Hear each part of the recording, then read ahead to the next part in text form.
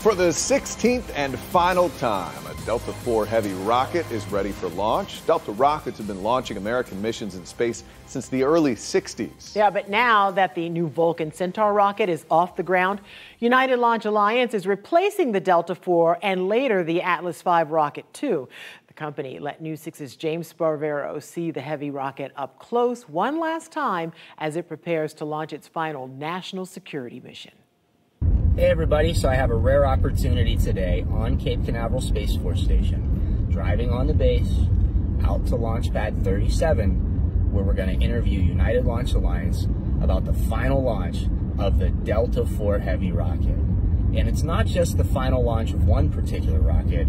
This is the end of an era in American spaceflight, the last of all the Delta rockets, dating back to the Cold War. Ron Fortson is United Launch Alliance's general manager. We're about to ask him about his excitement ahead of this historic final flight. That vehicle behind us, generating over 2.1 million pounds of thrust. It's the end of a legacy here, but at the same time, we got Vulcan coming down the road, and so we got a big future ahead of us as well. So, I'm wondering if you could talk a little deeper about why ULA thinks this is now the time to retire the program after all that Delta has done for the American space program over more than 60 years. It's really based on our customer need. This is a very capable rocket, but it's also an expensive rocket.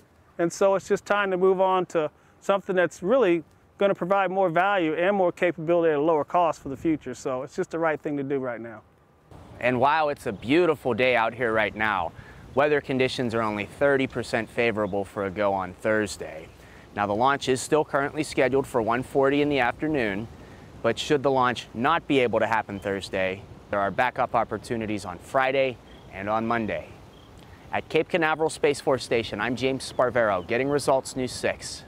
Sounds like the Delta IV is like a reliable old diesel, Yeah. and they're trading her in for a Tesla. Oh my goodness. Well, it's a bittersweet 16, you know, because it's like you don't want to see it go, but you got to make way for it. Remember when the shuttle had its last launch in 2011? There. Yeah. People were so devastated, like, how will the Space Coast ever come back? And look at it now. Yeah, they were taking off stuff every other day, it seems. For sure.